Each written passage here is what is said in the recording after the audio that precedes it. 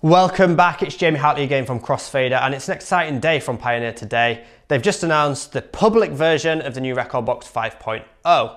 The beta version's been out for a month or so now, and it's been tested, and now they've released the full version available to you, apparently for a free download for the export mode. It's still not free for the performance mode, but if you've already got that version, you can easily upgrade. Now we're going to have a look at the software. Remember, this is the first day it's been released, so there could be things when you're watching this video that have been ironed out, there could be issues that have been ironed out by then, and there could be things that we may have missed. But we're going to be diving into this software, getting our first look at it, the noticeable changes and the noticeable differences from the previous version of Rekordbox, and just really highlight some of those things, what we like, what we dislike, and just to share them with you. Remember to share, like, subscribe, thumbs up, and all that good stuff to help us keep doing what we're doing and making videos like this. Let's get stuck into the software and actually look at both the export mode and the performance mode with a controller. So the first main noticeable difference is the brand new user interface. Now, I much prefer this. I think they've made much better use of the space that's available within the software. Everything looks a bit more sleeker, nice sort of black and white, everything's really sleek. They have in the library, obviously the text is much smaller now. I like it like this, but I've noticed in the settings, if we go to the gear icon, you can make it much bigger by using in the view settings, the font size. You can make it as big as you like and make the line space bigger and just edit it how you like. So don't worry if you may be slightly short of sight. Next up is that everything seems to be in a very recognizable place. We've got a much bigger overview waveform, which is nice, and a slightly bigger play waveform here as well. But things like your cues and loops, they're all very self-explanatory in the same place, the grid in the same place, the beat jump feature in the export mode, all of the same stuff, the library features are all down in the same place. It feels very natural to kind of transition from Rekordbox 4 over to Rekordbox 5. The next thing that Pioneer is shouting about this new update to Rekordbox is its analyzation and the performance of the actual software and the engine that's built into the software itself. Now, it's notorious for, Rekordbox 4 basically is notorious for really bad track analysis, especially on anything other than house music with the straight 4x4 kick. So I've pulled a few tracks here that were analysed in the old Rekordbox. You can tell from the waveforms here, the grid is definitely not on beat, and some of the tracks are analysed at totally wrong BPM. So I'm going to reanalyze these tracks and just see what it comes up with. I'm hoping it does a much better job, but this is the first time I've seen this as well. I'm going to select them, right click and analyze tracks. Let's leave it at the widest range possible. Yeah, let's leave it at that for now and see what happens. Leave the key, press OK, and I'll let these analyze and we'll check. They said it had a faster track analysis than the previous version. It was still quite slow, but bear in mind I am running Audacity and QuickTime as well, so that could have sort of slowed down my CPU. Looking at the BPMs, let's load the tracks in again. Has it got the grid right? Let's scroll forward to the first beat. No. So I don't think that's changed much there. And again, BPM's wrong, grid's wrong. Again, BPM and grid. I think the BPM might be right, but the grid's wrong. So I think out of these 5 tracks, it struggled to change any of them. So not too good on the analysis front. Obviously this is the first release of the Rekordbox 5.0. Hopefully this will be improved. I know in other DJ softwares it is much better than Rekordbox, but there's hope still yet. You know, let's move on and see what else this new software offers. The next thing that's been long awaited is to be able to get tracks from your device and import them back to the Rekordbox software. It was the case in the old Rekordbox software that as soon as you export to your device, they're stuck there and you can't import them back to either another laptop or just your own laptop. Even if you suddenly lost your music library but you still had it on a USB, we're suddenly then struggling. Now, if I just go, I've opened up my devices, I could, I'm guessing, if I just click and drag a playlist, there we go. We can click and drag it and it asks us whether we want to re-import. I've already got this track, but re-import it to my collection, update the hot cues, or just skip and just add it to the playlist. If I was to say apply to all and go update collection, it'll then replace any hot cues or anything like that. From there's not much that's that different, to be honest, with the export mode of Rekordbox, just a sleeker interface and those few little bits, mainly being able to re-import back from your device to the Rekordbox software. Now let's move on to performance mode and see what all the new fuss is about over on that side of the software. So the first thing to notice is we've still got this nice sleek new interface. We can do the horizontal view or vertical view. Both look absolutely great. I think it looks a bit cleaner than the last version. The pads, for example, we can access all the different performance features just with this drop down. And there's loads we can access here. Even more than before, we've got the keyboard, which is a brand new feature, enabling you to change the key of a track up and down in semitones. You can even do more than that and choose just a hot cue that you've got set to work from and go up and down in those semitones. For example, if I just press play on this one,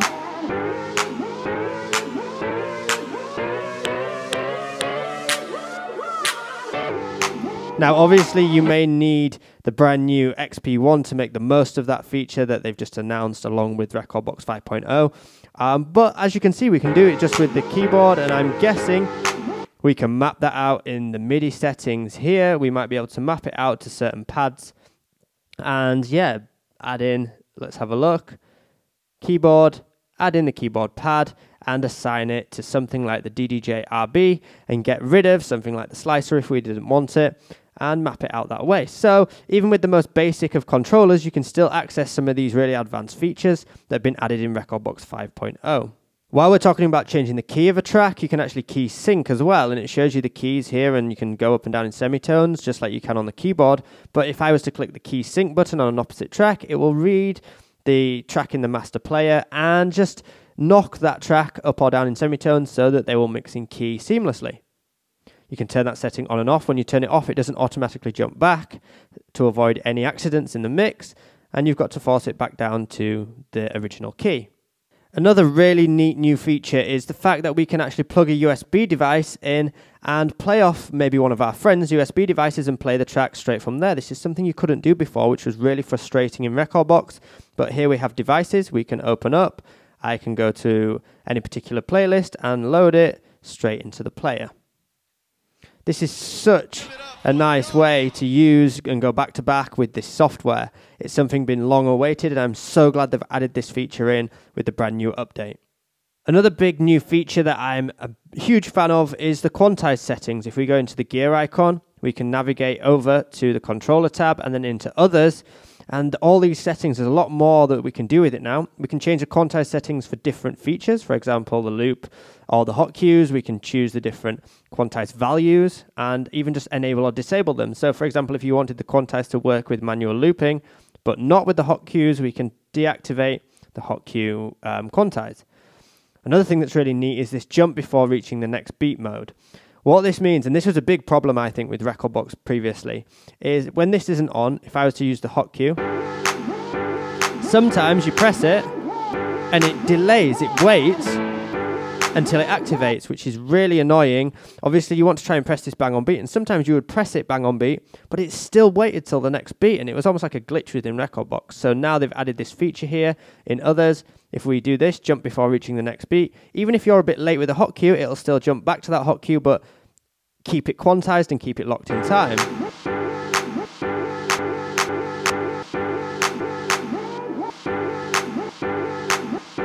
So you'll notice sometimes it jumps back to about here on the waveform, and that's because it's just keeping it in time.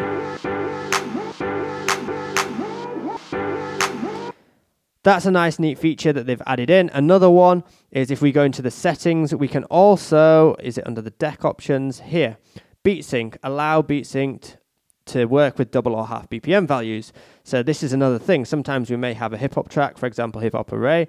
And then if I was to just search in my collection, let me find something that's much higher in BPM value, double the BPM, some sort of drum and bass track.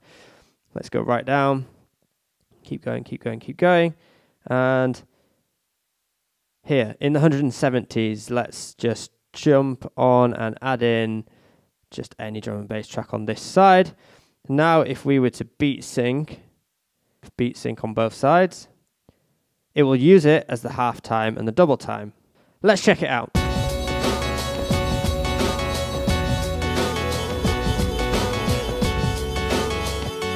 Nice, so we've got the drum and bass track and we've got the hip hop track. And it's not trying to double the hip hop track's speed. Another really neat but simple thing they've added is in the grid options, being able to set the first bar marker, not just the first beat. So this will really help with phrasing if you decided that the first bar of the track was somewhere like this phrase here, for example. You can just click this button and it will set the first bar. So if you use memory cues or anything like that to visualize where the new phrases are, then this can obviously help in that situation. Other than that, there's not much difference. The only other thing really is we've got up to 16 hot cues available, but on just your normal controllers, this is kind of a bit pointless. To make the most of them, it's obvious where the new DDJ XP1 comes into play. Okay, so my personal opinion, there's quite a few new features in there which are quite exciting. A lot of the new features you're probably going to make the most of with their new DDJ XP1, just like Pioneer like to do. They bring everything under one roof. It's definitely an ecosystem they're building. It reminds me very much of the Apple business model. I think they've just opened the doors a little bit, being able to transfer tracks back and forth between devices so that other DJs can kind of transfer tracks to their friends' laptops and back and forth that way, which is a really nice, neat feature. But it's still all very much under one roof, under one hood. The great thing about Rekordbox though is it's plug and play with pretty much everything that they produce, and they are still the industry standard in a lot of clubs and venues and places that I would play and a lot of regular DJs play out. So they've still got a hold on the market in that way. I really like the keyboard feature they've added, but again, it's something that is featured in other DJ softwares. It's just they've kind of brought it out in a way that might appeal to the new turntable list on the market, especially with that new DDJ XP1 that we mentioned. The other things that I really like is that they've fixed that quantized setting with the hot cues. It's something that really bugged me with the last version of Rekordbox, and I hope they even update that on the CDJ, XDJ player firmwares as well, because that's a really annoying issue. The thing I'm really disappointed about is the track analysis. It still didn't look to be too great when it's anything other than your nice 4x4 house beats. I really hope they get that fixed. Other softwares do a fantastic job of analysing most music correctly, so I don't see what the issue is there. Hopefully it'll get fixed in a future update, especially because it's something there they seem to be shouting about, is the engine and the build of the software. Now, there's other little things that we haven't touched on, like it now works with the DJM S9 mixer. There was a pop-up that they've noticed something when I first installed it. They said they'd noticed something with the DJM S9 where the hot cues weren't as responsive as they anticipated, but they're working on a fix and that's going to come out at the end of September.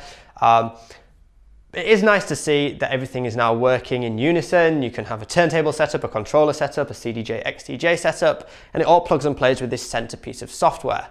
It is the Rekordbox 4 version that I've been using for quite a while now has been very stable, so I hope the stability is brought across and they've, it's provided more support for it and an even more stable software.